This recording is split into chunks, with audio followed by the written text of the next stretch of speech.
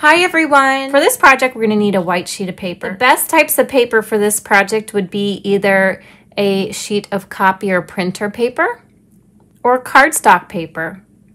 Both of those types of papers are 8.5 by 11. Another option might be a 9 by 12 piece of white drawing paper. The first thing that you're going to do is to orient your paper so that it is hot dog style, which means nice and long going sideways. Once you've done that, you're going to take the short side over to meet the short side. So I'm going to take the short side to the short side.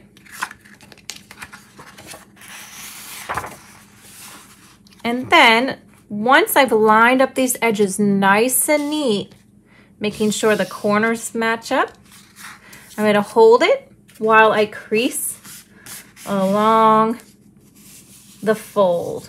And by creasing, I'm taking the side of my thumb and I'm pressing down, or I can even take the back of my thumbnail and run it right along that edge. After that, you may want to open it and flip it back the other way and crease one more time.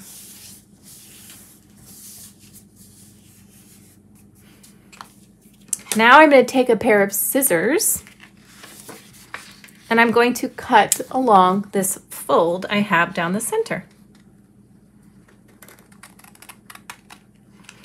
I'm going to try my best to cut straight by making sure that my scissors are lined up with the paper before I cut.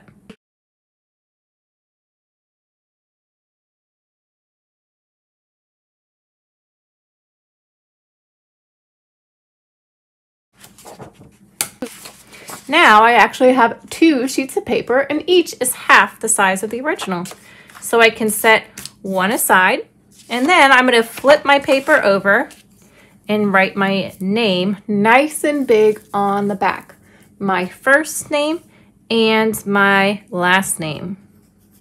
And then we're going to write the year that we made this. So we're going to put 2020 for the year 2020. Now we're going to flip our paper back over to the front and we're ready to start our drawing.